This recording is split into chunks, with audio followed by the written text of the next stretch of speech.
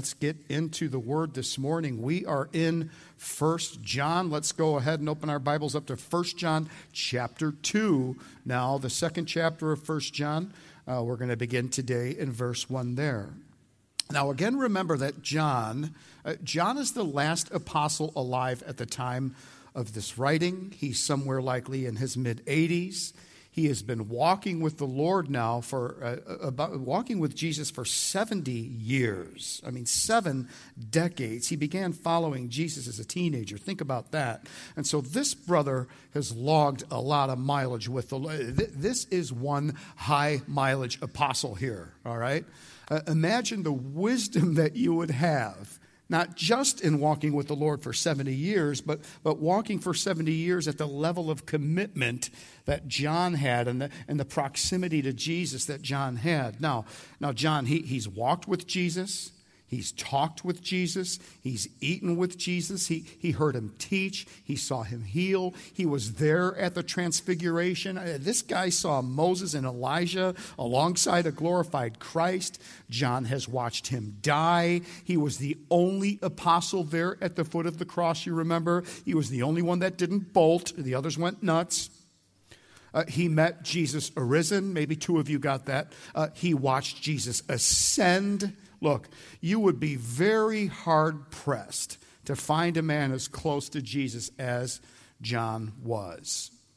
Now, John, he is called 3 times in John's gospel. He is called the beloved disciple. Now, that doesn't mean that Jesus didn't love the other disciples, but it does, in some sense, I think, communicate to you and I that John enjoyed a very unique closeness, a very unique proximity to Christ. After all, he was the one to whom Jesus entrusted care for his mother, right? Now, why am I telling you all these things? Because I want you to grab the immense privilege it is to have John, inspired by the Spirit of God in the twilight of his life with his immense experience and unique proximity to Christ. I want you to appreciate that this is the man that is going to be our instructor for the next several weeks. This is one awesome opportunity that we have before us in 1 John. Very unique. Now, I don't know how many of you have begun to figure this out. Probably many of you. But the older you get, the simpler things tend to become, right? When you're younger, you think you know everything. And so, therefore, you tend to complicate everything.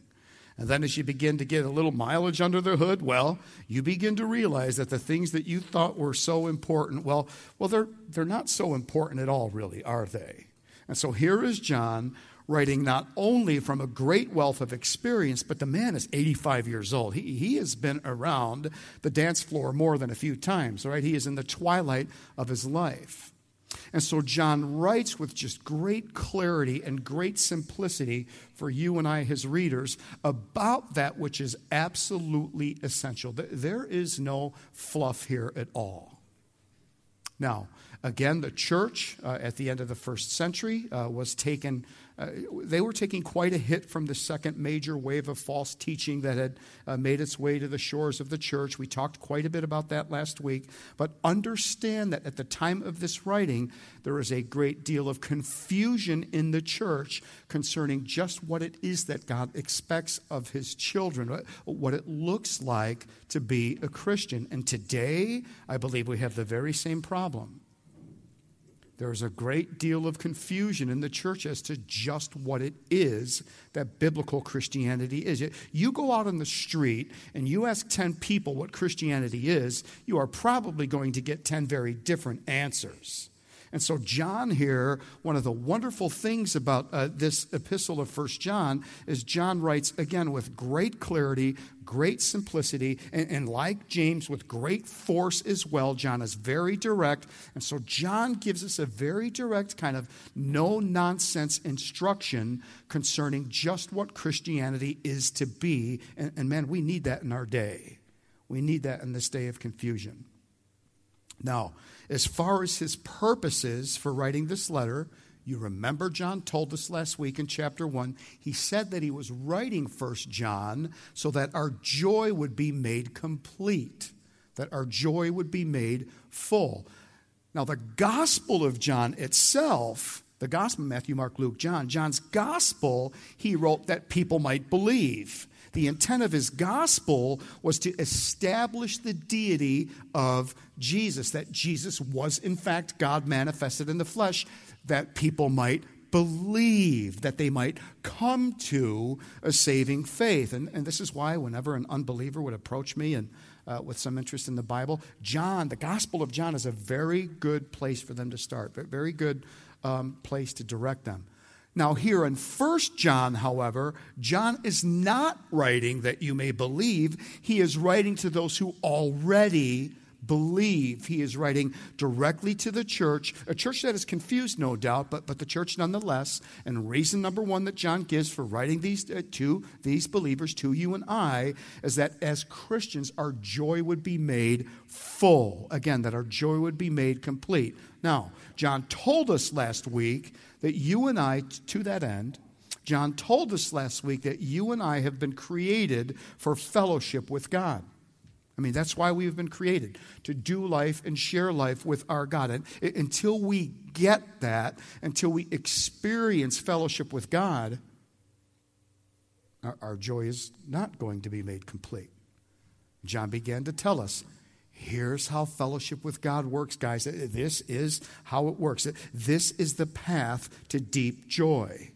Number one, you recognize that God is utterly perfect and holy and just and good in all things. There is no shadow of turning within him. You don't get cute with God, all right? He's not the big guy in the sky. You don't make him less than what he is. He is holy. Number two, you seek to walk in his light for your own good, for your own flourishing. God is not after a kind of begrudging submission from you and I. Okay, that's not who he is. He is after you, absolutely flourishing as a child of God, as a son or daughter of the Lord. And running the Lord's program for your life, that's how you get there. Now, the third thing that he then told us in 1 John 1, is that, look, man, you're going to blow it from time to time. You just are. But when you do, if you're just honest with God, if you're just honest and you just bring forth confession. We said that biblical confession is you simply being in agreement with what God says about you in his word. James tells us, right? I think it's 3:2, that we all stumble many times, okay? But if when we do, if we just bring that to the Lord, be honest with who we are, where we're at, the Lord is then going to what? Be faithful to forgive and cleanse and forget, right? And man, you just get up and keep on moving down the road. You offer that broken moment to the Lord and you move on. Well, that sure sounds great, Mr. Pastor Guy, man, sir. But you don't, look, you dealing with this sin thing, this is a little more complicated on the ground than that for me, all right? And I am telling you, and John is going to tell you, look, it's not more complicated than that. Jesus Christ the righteous has seen to that, and this is now where John takes us at the top of chapter 2. Reason number 1, John wrote that our joy might be made full. Reason number 2, the second reason John writes this letter is what we have right here in verse 1 of chapter 2. So let's get after it this morning and go to work right there. Notice what he says in verse 1. My little children. There's that warm fatherly affection that we see from John. My little children, I am writing these things to you so that you may not sin. There's purpose number 2 right there. And if anyone sins, we have, underline this word, an advocate with the Father, Jesus Christ the righteous. And he himself, verse 2, is the, underline this as well, propitiation for our sins, and not for ours only, but also for those of the whole world. Now, John here, understand, he's not talking down to his first century readers by calling them little children. Again, this is an expression of kind of warm fatherly affection here. He deeply cares for these people. And so he tells them in verse 1, look, I am writing this letter. Purpose number 2 here is so that you may not sin. John does not want these people that he cares for to sin. And he does not want them to sin at all. He says, so that you may not sin. Now, this might seem like kind of an odd thing for John to say, given where he left his readers at the end of chapter 1, right? He just told us before this, you remember, if you say that you have no sin, you are deceived. He said that every one of us this side of the resurrection, we are always going to be pushing back against our sin nature. We're all going to struggle with sin as long as we are in these bodies of flesh. And yet here he is now saying, so you're going to struggle, and if you don't say you do, you're deceived. And now here he is saying, but I don't want you to sin at all. Now, we have to be so very careful here because there are all kinds of traps, all kinds of errors, all kinds of opportunities to swerve into some really bad theology here. It's very, very important to your Christian experience that you have a proper understanding of a proper theology of sin and grace and how all this works. And that's why I love 1 John. Such wonderful clarity here. Now, what I'm going to try to do here is sort of work backwards from what John says at the end of verse 1 and verse 2, and then kind of back into his assertion at the front end of the verse that I don't want you to sin. Now, notice that when we do sin, John says that we have an advocate with the Father, and that advocate he calls Jesus Christ the righteous. Now, this word for advocate here, it means defense attorney. This is a legal term here. This is Greek language straight out of their court system. John is saying there is someone standing beside you and I before the court of heaven, and that is Jesus Christ. Now, the Bible tells us elsewhere that the prosecutor, so he's the defense attorney. The Bible tells us elsewhere that the prosecutor is the devil himself, right? Revelation 12:10. He is the accuser of the brethren. That's you and I. And isn't it interesting, by the way, how Satan works? It's interesting. He will tempt you and lure you and entice you into sin and set traps and bait you. And then the minute you take the bait, he turns right around and becomes your accuser. Okay? That's his strategy. Bait and switch, bait and switch, bait and switch, rinse and repeat. That's what he does. Now, again, John tells us we have the advocate, the defensive attorney, Jesus Christ the righteous, who stands beside you before the throne of God. And I am here to tell you, he is undefeated. He has not lost a case in well over 2,000 years. In fact, Isaiah calls him the wonderful counselor. Never thought you'd know a wonderful attorney, did you? Well, you do. And he is Jesus Christ the righteous, as John calls him here. Now, what makes him so wonderful is not that you and I are not guilty, because we are, right? Romans 3. Jesus isn't standing before the Father saying we're not guilty, but what he is saying is, I've already paid the fine. I've already done the time, if you will, for whatever it is that you have been, and notice, will be yet accused of. Again, you remember in closing last week, Jesus, right before he gives up the ghost on the cross, he said, tetelestai, right? He said, it is finished. He didn't say, well, it's almost finished. He didn't say, I've got most of the bill covered. No, he said tetelestai, paid in full. That word for propitiation in verse 2, fancy term, it means to fully satisfy. It means to fully appease, in this case, the just wrath of God against the cumulative sins of humanity. That's the whole world part there at the end of verse 2. John is saying Jesus himself is the propitiation. He is the satisfaction. His payment for our sins on that cross, John is saying, fully appeased, fully satisfied the just wrath of God against sinful man. And, of course, you remember the resurrection was proof of that. We saw that in Luke. Jesus is our advocate, our defense attorney before the courts of heaven. He appears alongside us on our behalf, and he says, they're guilty. but I have fully satisfied their debt for sin. And the Father looks at that and says, yes, you have, son. They are free to go. Praise God for that. Now again, what is it now that we are free, having been saved from the penalty of sin? What is it that we are free now to go and do? Well, again, God desires to now lead you. And by the way, this is available to every one of us, though we don't take it. God now desires to lead you into the fullness of joy. And that we learned that is found, the source of joy is to be found in glad-hearted fellowship with God.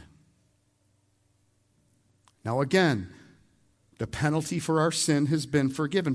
But that does not mean, so the penalty for our sin has been forgiven, but that does not mean that God wants you to go and continue to sin and ask for forgiveness only to turn around and go and sin some more. Why? Here's where I want you to dial in. Listen up. Because sin, though its penalty is forgiven, still carries consequences, doesn't it? Though its penalty is forgiven, the consequences of sin are ever before us. Sin, though forgiven, breaks fellowship. It breaks fellowship. I sin against you, you sin against me. Well, now we got a problem, don't we? Because our fellowship has been disrupted for a period of time. Same deal with God, guys. Sin disrupts fellowship. That's why John said in chapter 1, you cannot walk habitually in sin and claim to have fellowship with God. It is the lack, I think, of properly understanding how these things work that is the reason for so much joylessness in Christianity. Look, you show me a joyless Christian. Now they may be saved, all right, but you show me a joyless Christian, I am showing you a person that's not in right fellowship with God, in large part because they don't have a right understanding, a proper theology of sin and grace. That's why they're without joy. Now, John has said we will miss the mark, but his point here is he doesn't want us to. He said we will miss the mark, but he doesn't want us to.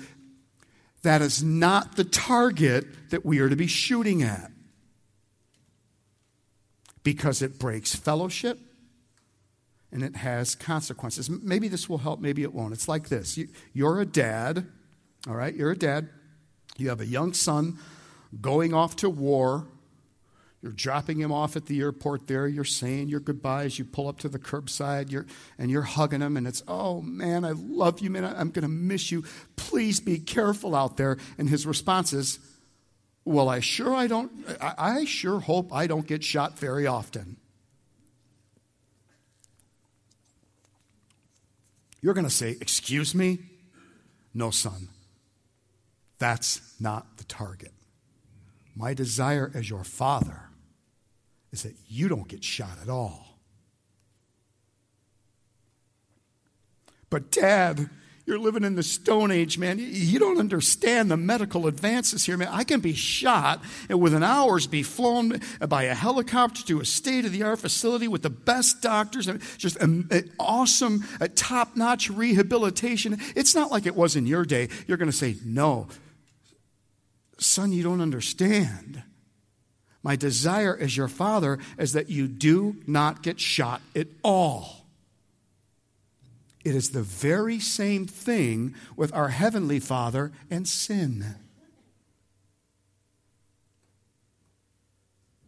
Now, yes, I can ask Jesus forgiveness, and I will have it.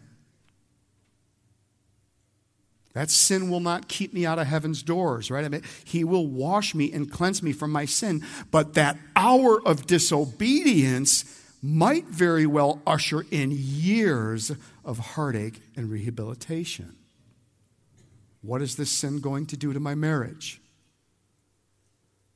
How is this sin going to impact my children, or that friend, or that coworker who is just beginning to warm up with Christ? What shots am I going to sustain? what spiritual limbs might I lose? And friends, we haven't even mentioned the issue of rewards in heaven, right? Which we've done over and over and over again. It is obedience, friends, and we'll get to this in a minute. It is obedience that postures favorably the landscape of your eternal experience. Listen, your sin, though forgiven, has some real consequences, both presently and in the world to come. And so John is saying, look, the target that we are shooting at is not, well, I hope I don't sin very often. The target is, the bar is, man, I don't want to sin at all. The target is, man, I want to be done with this garbage. I want to be done with the way I react to people. I want to be done with this hard heart and this lack of forgiveness. I want to be done with this narcissism. Man, nothing good is coming out of it. There is more collateral damage being done here than I have been giving attention to. I want to be done with this, man. I am sick and tired of being sick and tired. And for the mature Christian, there's even an added flavor to that. It's man, I am so tired of just breaking the sweet fellowship that I had going on with my God. Man, I love the peace and joy and hope and communion with my God. I do not want to disrupt that anymore, man. I just don't. I can't do this anymore. So the target that John is saying you and I ought to be shooting at this week is to just not sin. Now, chances are it's not going to work. Chances are you're going to blow it. But when you do, well, you have an advocate with Jesus Christ the righteous, do you not? You see how this works? This is the proper theology of sin. God is holy, God is perfect, God is just.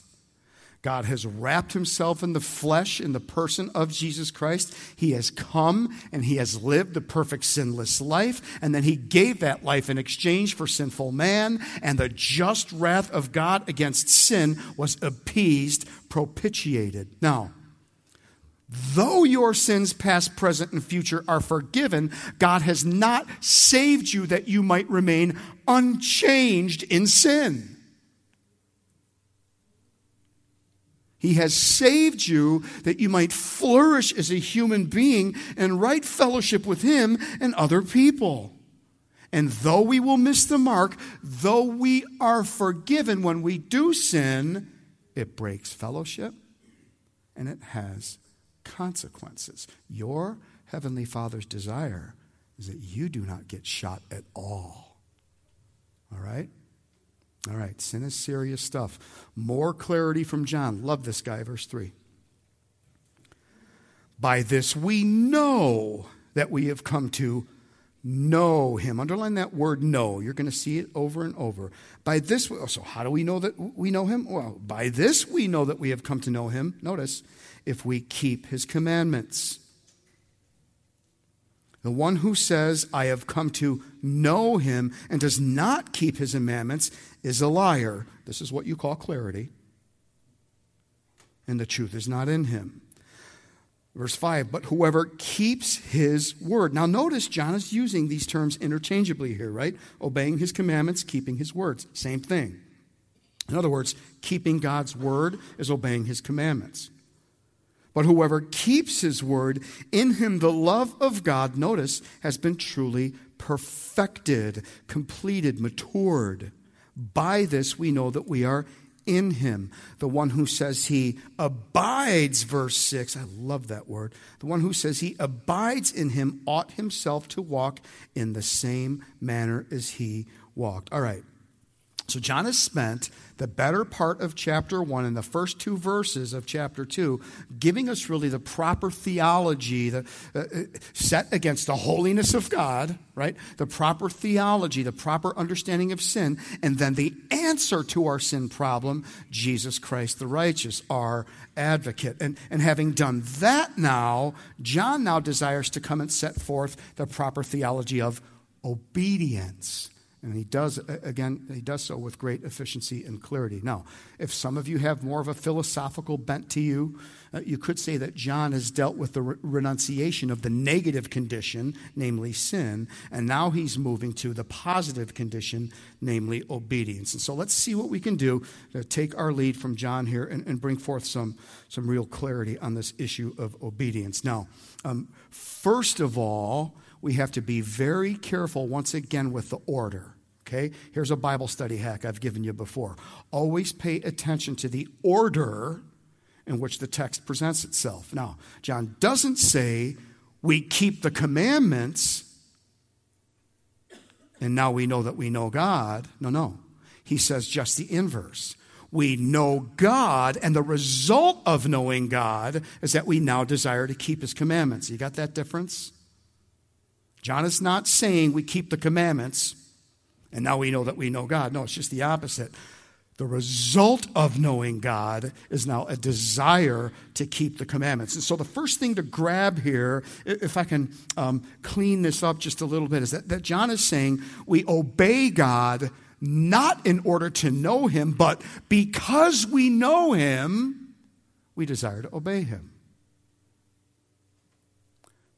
Let's get yet a bit further clarity on this as well. Now this word for know that I had you underline there, that we have come to know him, I love this word. This is the Greek word gnosko, and it means to know by intimate experience. This is not head knowledge. Okay, the idea here with gnosko is an intimate personal knowledge acquired by ongoing fellowship. That's what gnosko means. It is what is produced in relationship. So let's build on what John is communicating here. John is saying we do not obey God in order to have a personal relationship with him, but because we are in intimate personal relationship with him, we now desire to obey him. Okay? That's how you know that you know him. And we'll get to that. Now, this is the great dividing line between Protestant theology and the theology of the Catholic Church. And of course, you could probably throw the Jehovah's Witnesses and the Mormons in there, or really any so-called branch of Christianity that claims we have to somehow earn our standing with God. The idea that what Jesus did on the cross wasn't enough, but we have to somehow add to that by our obedience. We call this error works-based salvation. Oh, it's Jesus, all right, but it's Jesus plus what we do that earns our standing before God. And you would be shocked at how many people in this room still buy into that. Now, Protestants, we come along and we say, well, wait a minute, let's go to the Word of God, because that's not what Paul said in Ephesians chapter 2. He said this, for by grace you have been saved through faith, and this is not your own doing. It is the gift of God, not as a result of works, so that no one would boast. How would God get glory that way? In other words, Paul is saying you yourself had nothing to do with salvation, and that by divine design, because otherwise we couldn't fit that big old head of yours through the doorway, and even if we could, the rest of us could probably hardly stand being in the same room with you. Now, John here is saying the very same thing. We don't obey the Word of God in order to have a relationship with him, but because we have a relationship with him, we bring forth obedience. Look, I am telling you, some of the most miserable people on the planet are religious people. And by religious, I mean people that think they have to somehow earn a standing before God. Because that, man, it is just a restless, just a miserable place to be. And here's why. Because you're always insecure towards yourself. You're insecure concerning yourself because you never know if you've done enough. So you're insecure towards yourself, and then you're judgmental towards others because you don't think they have either. Tim Keller sums this up nicely for us. He says, religion says, I obey, therefore I am accepted by God. The gospel says, I am accepted by God, therefore I obey. You tracking? Now, the other very important practice, and by the way, but before I move into that, get off the page here for a minute. If any of you struggle with this idea that you somehow earn your salvation or that you have to add what Jesus did on the cross, man, please let me know that by a prayer card, because I want to meet with you. I want to pray with you. I want you to have clarity that what he did on that cross was, it is enough for your salvation. Christianity isn't do. That's a bunch of doo-doo. Christianity is done. And I want you to know that. I want you anchored in that. I want you to rest in that. Now, the other very important, very practical thing that John is telling us here is he is giving us a measuring stick, right? He's giving us a micrometer, a kind of barometer. He is telling you, in fact, how to, in fact, know whether or not you have this intimate personal relationship with God. And if people are always wanting to, people want to know, where am I at with God? Well, here John tells us with great clarity, if you have a reasonably mature relationship with God, you are going to be keeping his word. It's just that simple. He says with great clarity in verse 3, and by the way, again in verse 5, he repeats it, but look at verse 3. It's how we know that we know him if we keep his commandments. Now, don't misunderstand. John is not trying to, this is not a drive-by guilting. This is not John heaping any condemnation upon anybody. John is writing to believers here. There is no condemnation in Christ, right? Romans 8:1. What John is saying to you and I is, look, this is something you don't want to get wrong. You forget to lock your truck. Your tools get ripped off. Well, not good, but you're only out a couple of $100. You forget your wife's birthday. Definitely not good, but you're only going to sleep on the couch for a week. And I don't know, maybe you're denied some other ancillary benefits there. I'm not sure, But if you get this wrong, if you do not know where you are at in your relationship with God, that, friends, has enormous impact on both your present and eternal condition. And John's saying, man, here's how you know. Here's how you know that you know God. How are you doing with bringing forth obedience?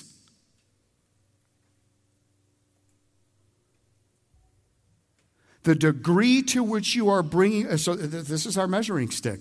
The degree to which you are bringing forth obedience to the Word of God in your day-to-day decisions in life, John is saying that bears a very direct relationship to the relationship and fellowship that you're experiencing with God right here and right now today. And so each of us has a measuring stick now that we can take to the Lord in the quietness of our hearts. How am I doing with God? Simple. How am I doing with others? Right? Am I preferring other people? Am I elevating others' needs above my own? Am I loving well? Am I loving without expecting something in return? Am I loving sacrificially? Am I forgiving? Am I extending to others the same mercy that's been extended to me? Just how is it that I am doing in bringing forth simple obedience to the Word of God on the ground in my life? Because that is a direct reflection, John is saying, of where I am at in my fellowship and my relationship with my Lord and Savior, Jesus Christ the righteous. Now, again, look, let's keep our theology of obedience crystal clear here. You are not saved by your obedience. But it is obedience that ushers in the blessing of God into your life today and favorably postures the quality of your eternal experience. Matthew 16, 1 Corinthians 3, Revelation 22, many others. Relax there in your study guide. If you say that you have intimate, personal, abiding relationship with Jesus Christ, then you are saying by definition, are you not, that you trust him? That you trust in his direction for your life, his program for your life. You trust that direction and that program, this word is going to lead you to flourish as a human being. I mean, it's what John's saying in verse 5. If he is not only Savior, but your Lord as well, as you are simply allowing the Word of God to govern your heart and direct your steps, John says there in verse 5 that you are going to be perfected. You are going to be maturing in love. That's what God is after. That's what God is after. God does not want us to end up in a place where we are nothing more than self-righteous religious people, but rather he wants us to end up in that place where we are lovers of God, and because of that, lovers of one another. And the promise is, the beautiful promise is, as long as there is that desire on our part to be what God wants us to be, that love is constantly going to be perfected and matured. Notice what this looks like on the ground, verse 7. Beloved, I am not writing a new commandment to you, but an old commandment which you have had from the beginning. The old commandment is the word which you have heard. The idea is you've already heard this. And then verse 8, John, well, on the other hand, I am writing a new commandment to you, which, notice, is true in him. So that must mean same commandment, but now it's true in Christ. There's something different here. Otherwise, why would he say this, right? So on the other hand, I am writing a new commandment to you, which is true in him and in you, because the darkness is passing away and the true light is already shining. You stay on that path. You're bringing forth obedience. You're going to be perfected and matured. There's that process, this progression that is spoken of there in the text. The darkness will be passing away, right? Because the true light is already shining. Now, this can come off a bit confusing, can it not? Because it seems at first read that John sounds maybe a little bit schizophrenic. Verse 7, I am not writing a new commandment, but an old one. Verse 8, but you know what? On the other hand, come to think of it, I am writing a new commandment here, I suppose. Now, John, which is it? You know, what is it that you're after here? Let's unpack that. Now, the old commandment that John is talking about in verse 7, that he characterizes there as from the beginning, which you have heard, he's taking them all the way back to the two pillars of the Old Testament Mosaic law. Love the Lord God with all your heart and all your soul and all your might. That's Deuteronomy 6:4. And then love your neighbor as yourself. That's Leviticus 19:18. Now, if that sounds familiar to you, it should, because Jesus summed up the entire body of the Old Testament law with those two commands. Love God, love your neighbor. All three of the Synoptic Gospels, Matthew, Mark, and Luke. But in order to understand why John is calling this new in verse 8, it's because Christ, Jesus, redefined it. And so in this, I think we have a great picture of the difference between religion and relationship. First of all, understand that in the Old Testament, they were loving their neighbor because it was the law. Because it was the law. Oh, love your neighbor as yourself? All right.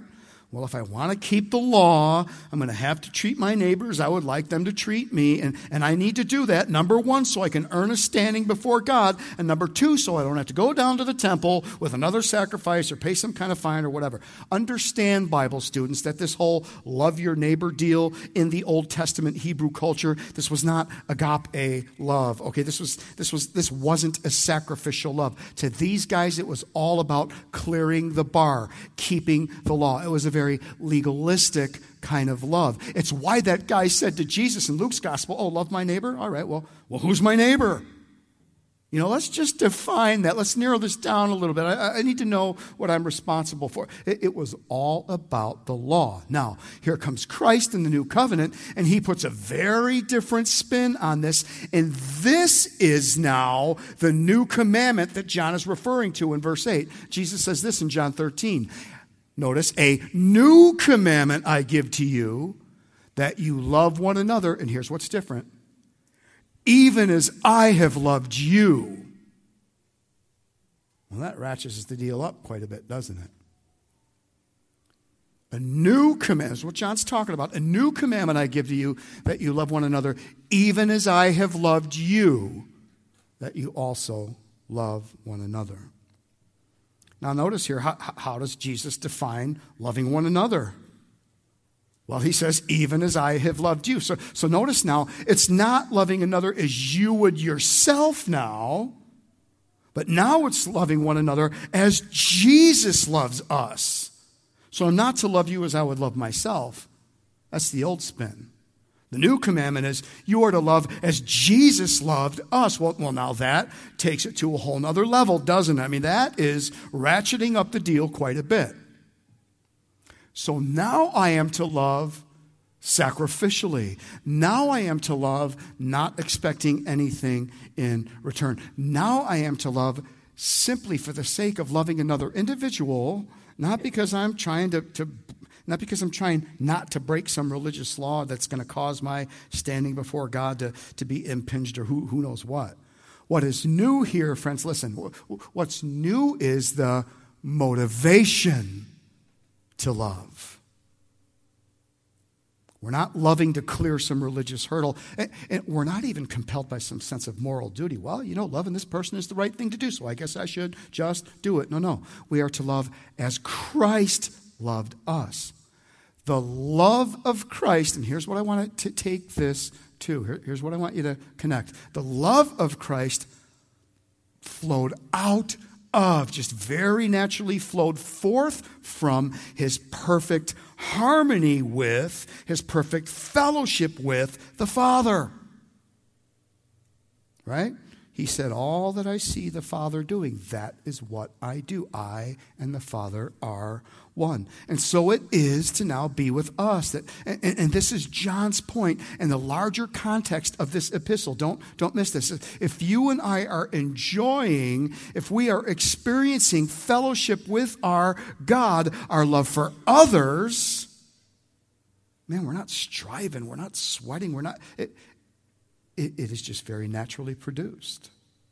If I am in right fellowship vertically, that horizontal fellowship, it is a natural byproduct of being in right fellowship with God. Here's the very practical application. Here's John's own commentary on what he's trying to say here. Let's take it home. Finally this morning, verse 9. The one who says he is in the light and yet hates his brother is in the darkness until now, or still in darkness in some of your translations. Verse 11, verse 10. The one who loves his brother abides in the light, walks in it, lives in it, is a part of it, in unity with it, right? The one who loves his brother abides in the light, and there is no cause for, underline this word, stumbling. Underline that word, stumbling. The one who loves his brother abides in the light, and there is no cause for stumbling in him. But the one who hates his brother is in the darkness and walks in the darkness and does, listen to this indictment, and does not know where he is going. You don't know where you're going because the darkness has blinded his eyes. Now, isn't it interesting? I am fascinated by verse 10 here. This Greek word that John uses for stumbling here, this is the Greek word scandalon, and it literally means the bait stick in a box trap. The closest maybe that we could come to this is, those old school mouse traps where you had the little lever, you would put the cheese or the peanut butter. The scandalon was the part of the trap that would hold the bait. John is saying that if a believer will walk in love, he is not going to be taking the bait that the enemy is setting out.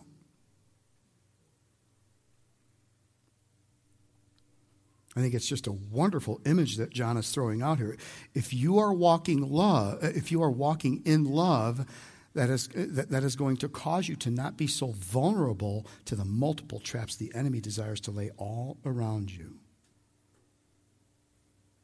Now, the converse, John is saying, is also true, right? This word for hates in verse 9 and verse 11, this word means to detest. It has the idea of belittling. It means to think very little of. Social media, a wonderful breeding ground for the kind of hate that John's talking about here. If you think that you are somehow superior, if you are an arrogant, condescending individual, if you have not compassion on anybody that thinks just a little bit differently than you do, John is saying here that you are walking in the darkness. John is saying that you are blind. John is saying you have taken the bait, and the bait has blinded you. And now he says, you do not know where you are going. That is not good. Look, and this is where we'll land the plane for today. It goes back to the three purposes. We said that John had written this letter by way of introduction last week. John has written that our joy might be made full, that we would not sin. We've seen those two already. And he will tell us in chapter 5 that we might know that we have eternal life. So the understatement of the year here, John thinks it's pretty important that you know where you're at with God. And he has written this letter to help us out very practically with that. Because understand, wherever you fall short, look, we all do.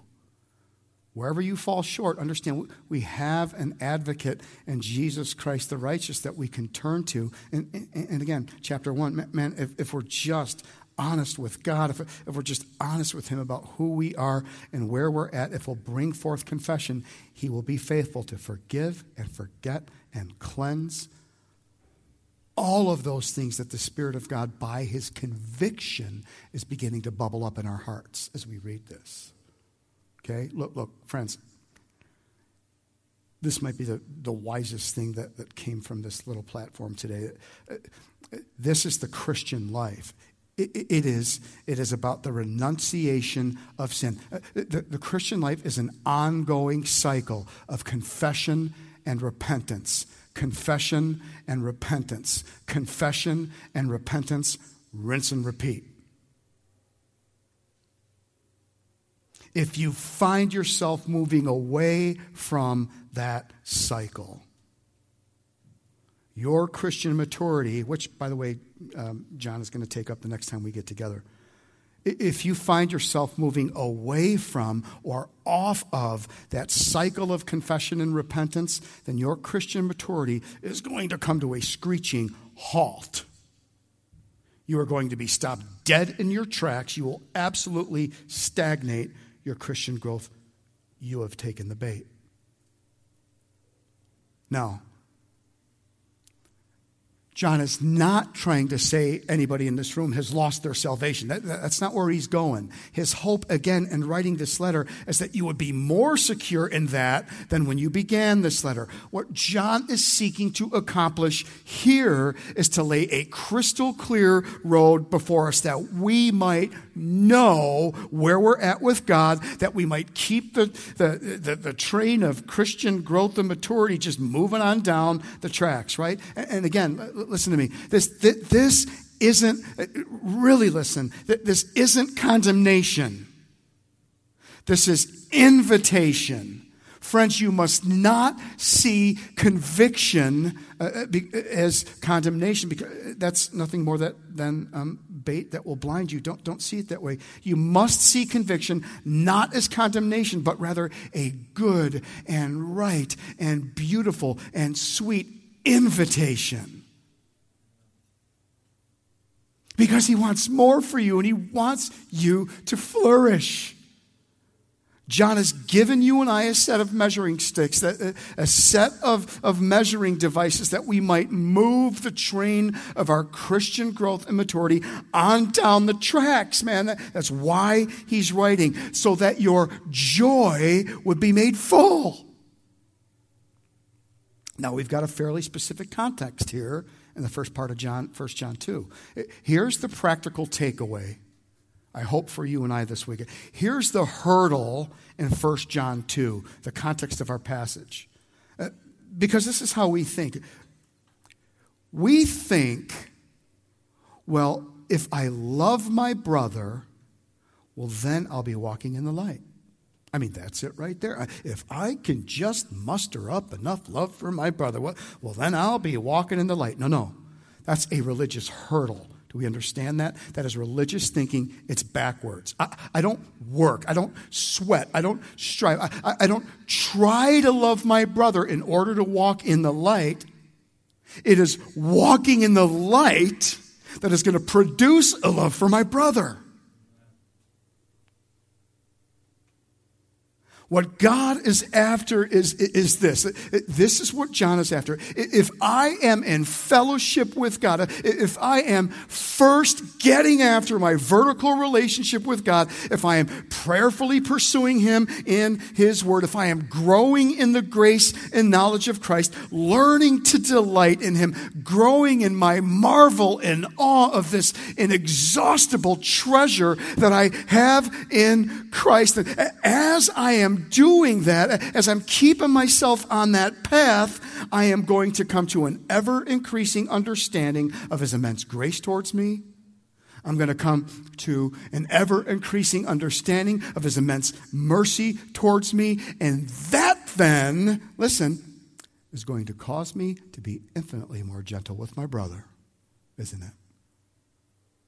It's going to cause me to be infinitely more merciful with my brother, infinitely more forgiving, infinitely more loving.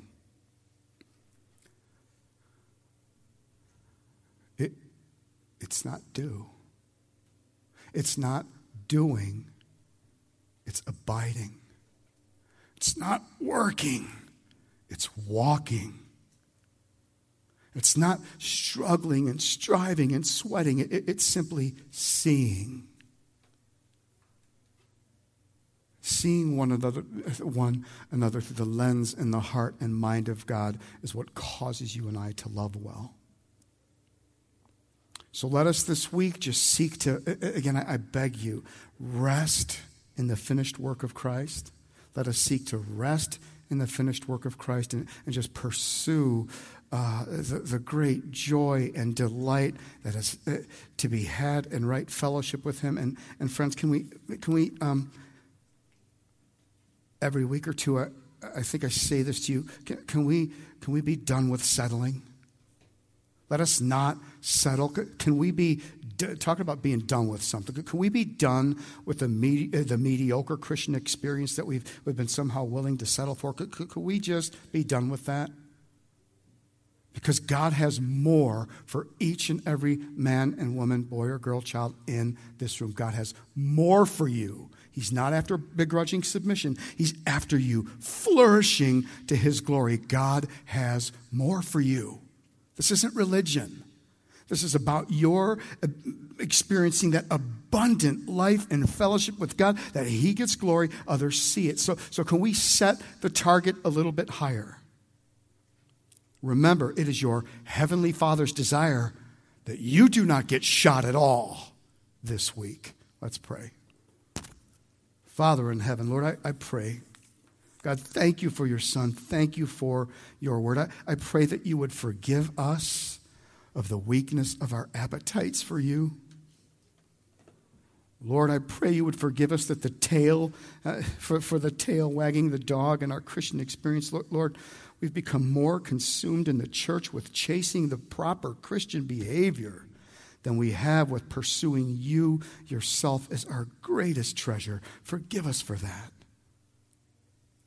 And God, I thank you that your word tells me that you delight in giving us mercy. Oh, that's so good. Father, I pray this week that we would turn and head in the direction of just seeking to grow in the grace and knowledge of your Son, who He is, what He has done. I pray that we would pursue our relationship with you, that our joy might be made full, that we might love others well. Lord, you did not have your Son up there on that cross that we might remain who we are. And Lord, we know we will blow it. We know we'll stumble and bumble through this life, but we know we have an advocate in your Son who is forever by our side, making intercession for us and forgetting. God, would you help us to set that target this week, though we will blow it. May our target be, I don't want to get shot at all. I don't want to sin. I'm done with that garbage and that breaking of fellowship. We would much rather break bread with you. Lord, strengthen us in your love this week. In Jesus' name we pray. Everyone said, amen. Let's worship.